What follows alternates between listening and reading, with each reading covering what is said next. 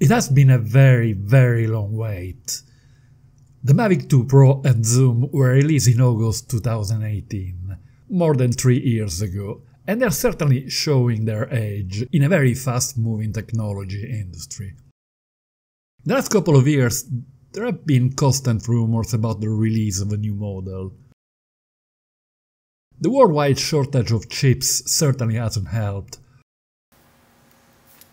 But finally the Mavic 3 is here. Behave now and say hi to our friends.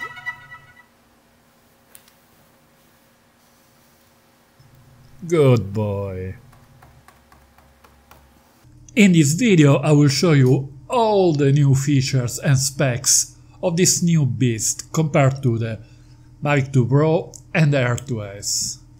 I will test how it behaves in flight and show you a few sample footage. There is really a lot of interesting stuff to see, so fasten your seatbelts and let's get going.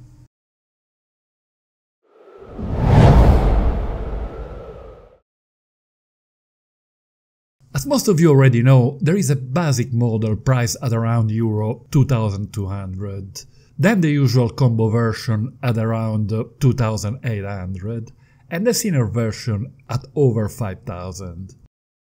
I will be dealing solely with the basic version. The Cine one is extremely expensive and in my opinion it is a niche product aimed at film production companies who absolutely need the codec Apple ProRes 422 HQ.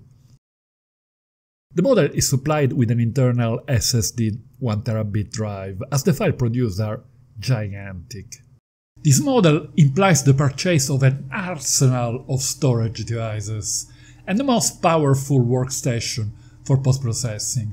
In my opinion, the Cine model is not to be taken into account for consumer and prosumer users, or even for individual professional videographer or photographers.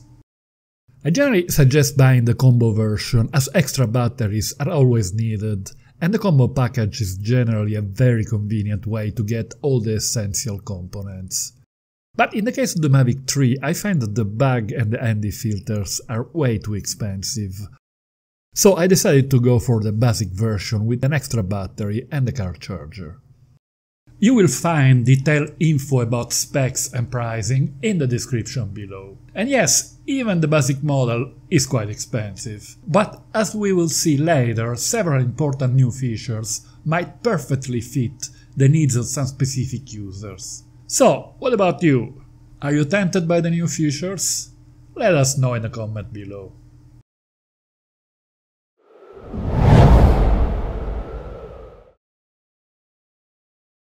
The first thing we notice is the dual lens.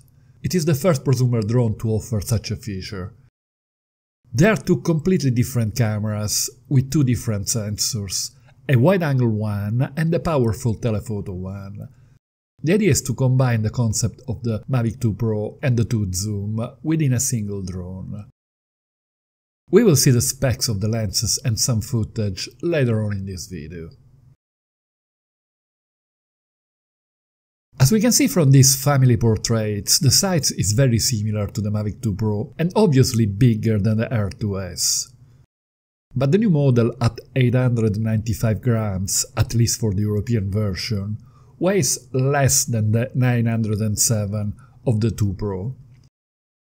This is extremely important for European users, as drones above the 900 grams threshold have much stricter regulations.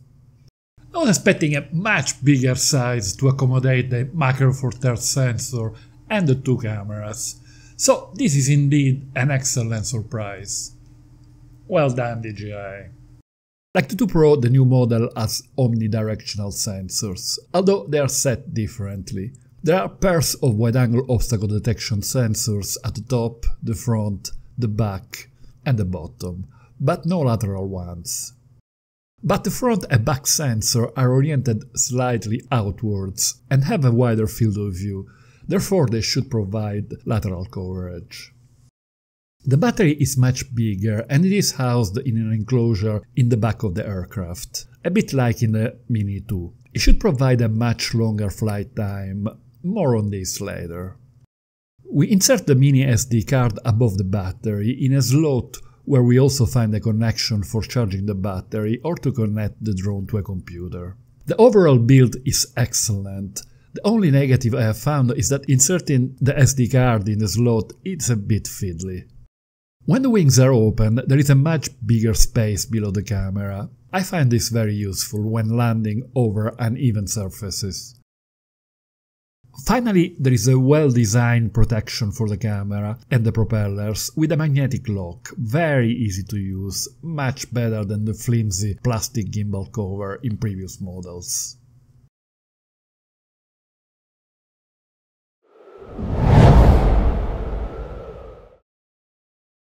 The new model has some very important features compared to the 2 Pro and the Air 2S. Some of them are missing on one of the two models, others are missing in both. Some of these features might be worth for some users the difference in cost compared to the Air 2S, which at the moment is the major competitor of the Mavic 3. The main camera of the Mavic 3 has a Micro Four Thirds sensor, much bigger than the 1-inch one of the Air 2S and the 2 Pro. The same size as the Panasonic GH5, an excellent mirrorless camera for video. It is the first prosumer drone equipped with such a large sensor, and we should expect improved performance in video, especially in low light and in high dynamic range situations. Later on this video I will show you samples of footage with different color modes and at different resolutions, and I will of course publish in-depth video about the footage and photo quality of this drone, as well as face-to-face comparison with the Air 2S and the 2 Pro. Like the Mavic 2 Pro, the Mavic 3 has manual control of aperture, an important feature that is sadly missing in the Air 2S. Variable aperture makes it much easier to find the correct exposure and to use a specific shutter speed. The weakest point of the Air 2S is the lack of lateral sensors, making it practically impossible to track across range. Like the Mavic 2 Pro, the Mavic 3 has omnidirectional sensors, and with the new version of the Advanced Pilot Assistant System, APAS 5, will be a good candidate to compete with the Skydio 2 as the best tracking drone, once active track will be available. The claimed battery life is 46 minutes, against 31 for the Air 2S. This is certainly another major bonus, especially when shooting hyperlapses. Video resolution at 5.1K is slightly less than the 5.4 of the Air 2S, but Mavic 3 can record video at a maximum frame rate of 50 frames per second at 5.1K and a whopping 120 frames per second at 4K, giving plenty of flexibility for slow motion. Mavic 3 is equipped with a second camera, with a very deep telephoto lens and a field of view of 18 degrees, equivalent to 162mm. So more or less a zoom factor of 7 times the one of the wide-angle lens. It is the first prosumer drone equipped with such a deep optical zoom, and I find this feature very useful in situations where we cannot get close to the subject due to regulation, to be able to film wildlife without disturbing, or for very interesting parallax effect. Due to the smaller 1-inch sensor, the quality is not as good as the one of the wide-angle main camera, and there are other limitations. At the moment it can only shoot in 4K and only at 30 frames per second. Only the normal color is available, there is no manual control for exposure, and no support of RAW photos, at least for the moment.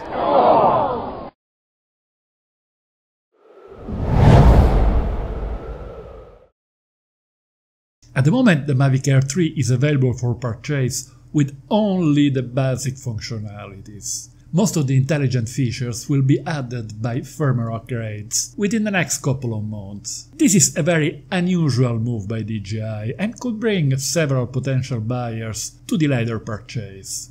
I am surprised by this choice, but not worried, as over the years DJI has proven to be a reliable brand. The most important features missing are active track, point of interest, spotlight, the HLG color mode, master shots, hyperlapse, quick shots, Panorama, burst mode for photos. It is maybe quicker to tell which features are present at the moment. Apparently, DJI does not plan to install waypoints, and this is a very bad surprise, as waypoints is the favorite intelligent mode for many users, including me.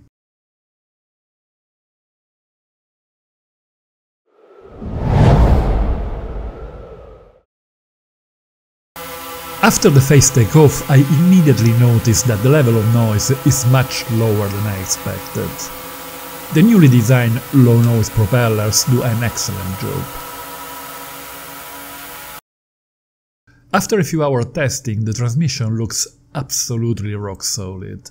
I haven't yet experienced any latency or temporary loss of signal. I always test my drones in this area. There are plenty of telecommunication areas not too far, and with all other models of the Mavic line, I've always had issues. This drone is by far the one with the most solid signal. In the air it feels very powerful and stable, with the horizontal line always perfectly straight.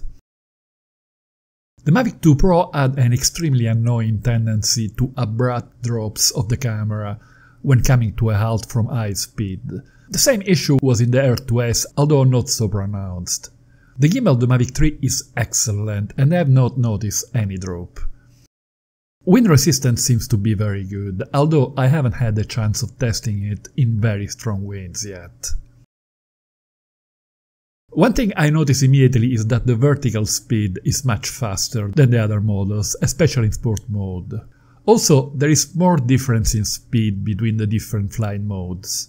Cine mode is very slow, much slower than in Air 2S, and this is very useful for precise moves. While for any other filming situations I use normal mode.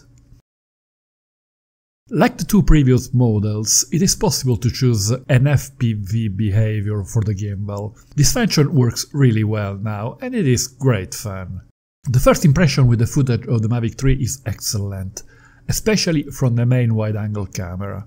But I will publish later on this week 2 in-depth videos about footage and photo quality, so stay tuned. Click on this link to watch some of my videos about the Air 2S. I will replace the link with the videos about footage and photo quality of the Mavic 3 as soon as I will publish them. Don't forget to hit the like button if you enjoyed this video, it really helps the channel. See you soon.